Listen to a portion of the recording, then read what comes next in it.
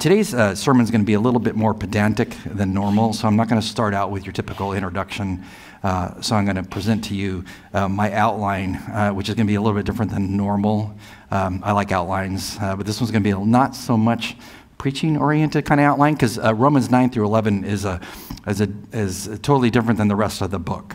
So I need to kind of lay the foundation for studying Romans 9 through 11, and so it's be a little bit more teaching-oriented today than normal. So what I'm going to do is first look at what I would call is the placement of this particular section of literature. So Romans 9 through 11, the theme of the book changes at this point, as it were, and Paul's going to entertain some questions here from Jews inside the Roman church. And so if you're a Gentile right now, how many Gentiles are here? Yeah, there's a few of them. If you're a Gentile today, don't think this is totally not for me. Why am I here? It's the Word of God. All of it is inspired. It's all profitable for instruction, etc. And you can learn much from what Paul's going to say to his Jewish brethren in this passage.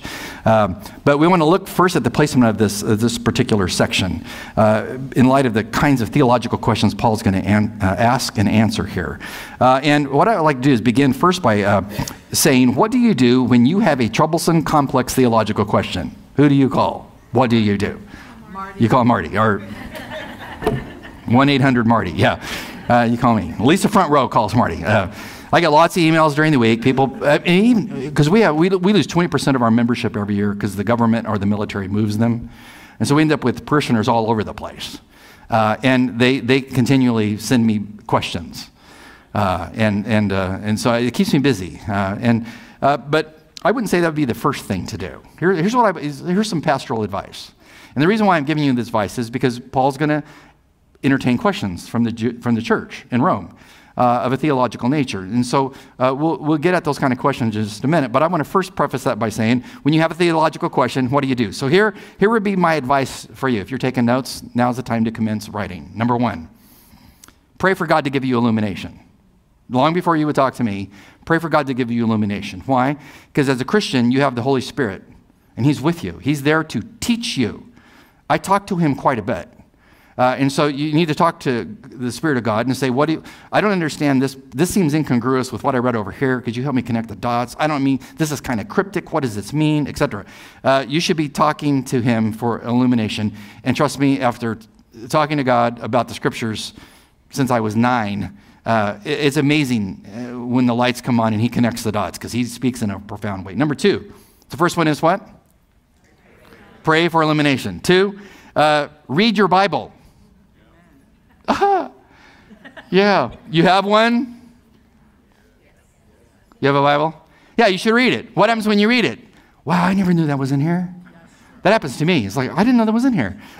When you read your Bible, all of a sudden, you run into things, stories from the Old Testament, something in the Psalter, something, where God will take the question that you have and He will answer it for you as you read your Bible. You'll have one of those moments where you kind of smile, and Marty said this was going to happen. That's exactly what happens. So read your Bible.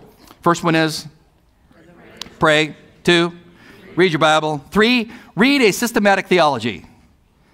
But there's another question before that. What is a systematic theology? How many haven't a clue as to what is a systematic? So what?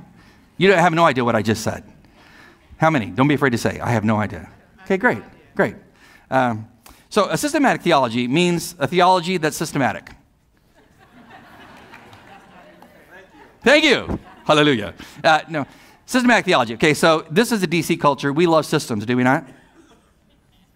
That's how this place operates, right? So systematic theology. So take all the great doctrines of the Bible. The doctrine of sin, the doctrine of man, the doctrine of Jesus, the doctrine of salvation, the doctrine of end times, the doctrine of the church. Pick a doctrine. What the systematic theology does is it takes all the Bible verses that relate to those concepts and it systematizes them. Angelology. I want to study angels, elect and evil.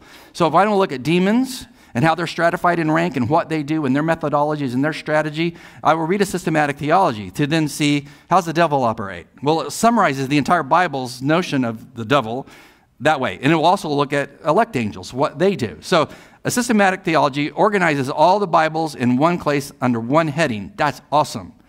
I read systematic theologies all the time, always have, because they teach you Like if you have questions about the existence of God, it will go through the teleological, the cosmological, the moral arguments. It goes through all of those things in one place. That's awesome. Do you own one? Okay, so not that I work for these people, but Dr. Charles Ryby was the head of systematic theology at Dallas Seminary, where I attended. He has a really good one. It's great for lay people. It's not, I wouldn't say it's short. Most of them aren't. But some of them are more meaty than others. This is a really good one. It's kind of middle of the road. It's called Basic Theology. Basic Theology.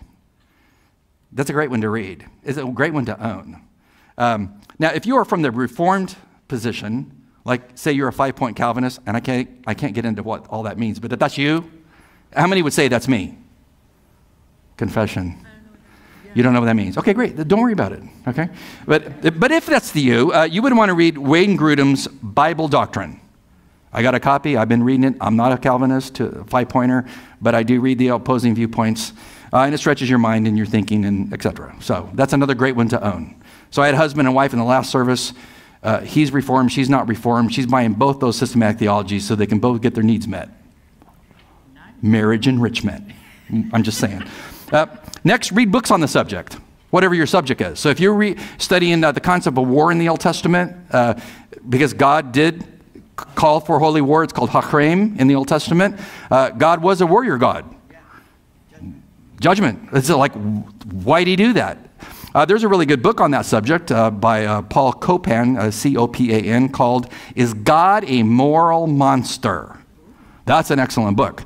Because when I was starting PhD studies in Hebrew back in 85, I had to write a 60-page paper on the concept of holy war in the Old Testament. This is a great book to help you think through that, especially if you're in the military. Talk with other Christians who might be more knowledgeable than you and pick their brain. That's a great thing to do.